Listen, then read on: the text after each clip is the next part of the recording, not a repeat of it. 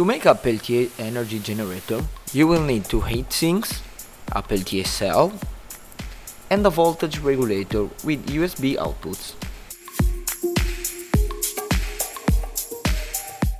And yes, don't forget the thermal grease.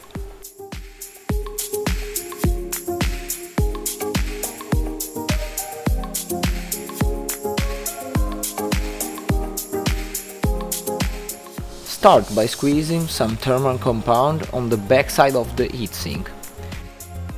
Use something flat to spread it equally.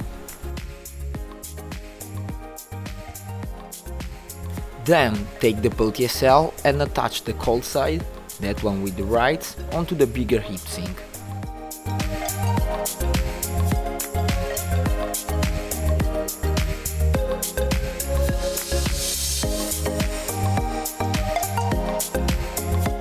Repeat the process of the thermal compound and prepare to attach a smaller heatsink on the hot side of the peltier cell.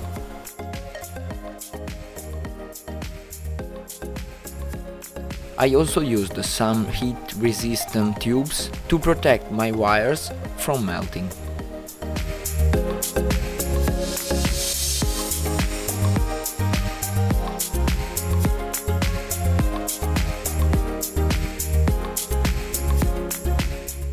It is really important to firmly fix the pieces so they do not move, and I used a couple 30mm M3 bolts to set everything in place.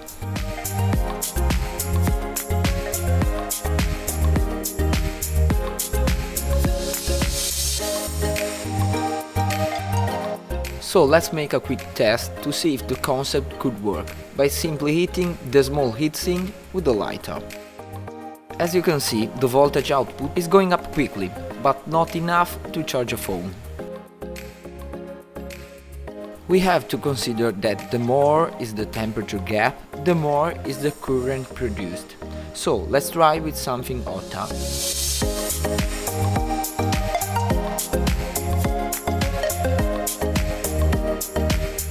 Let's prepare the brazier to feed the generator with wood or other types of solid fuel. I used a low-profile stainless steel can and I carved the shape of the top heatsink to fit in it.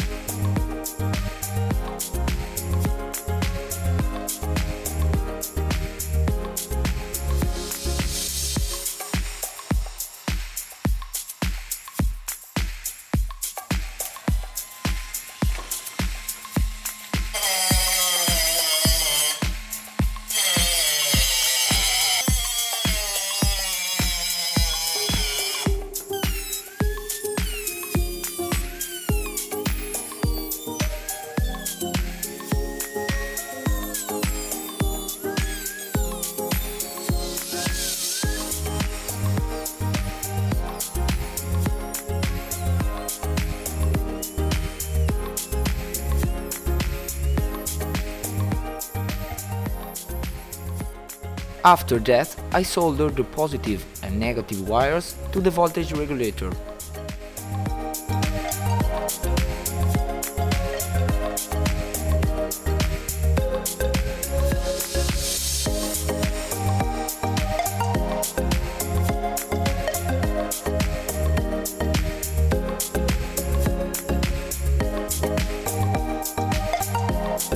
Okay, now that we are done with the hardest part, we need to find a way to cool the big sink as well as possible. I thought that using a container full of water was a great idea to remove the heat, because water is much more effective than air. Pour the water so that it reaches the level without wetting the peltier cell. And once you have done, you can try to start a fire on the top container using some paper, some cardboard and even some wood.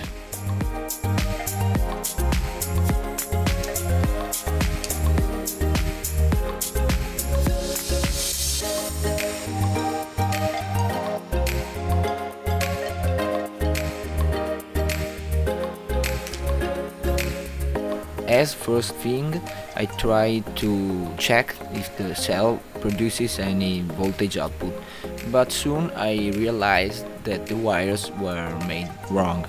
So I take off the red wire and I attached the tester directly to it.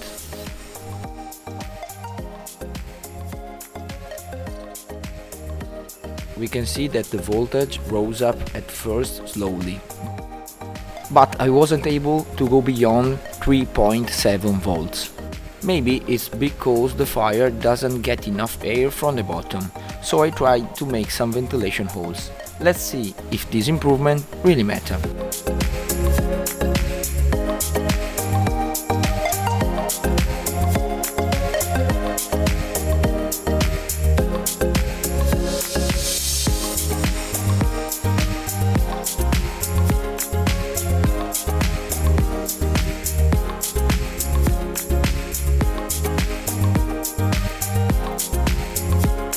Also in this case, I wasn't able to go beyond 3.5 volts.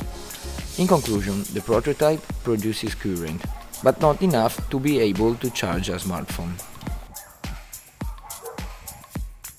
If you have any suggestion to improve it, please write me on the comments and subscribe the channel to follow the next videos. Thanks for watching, guys.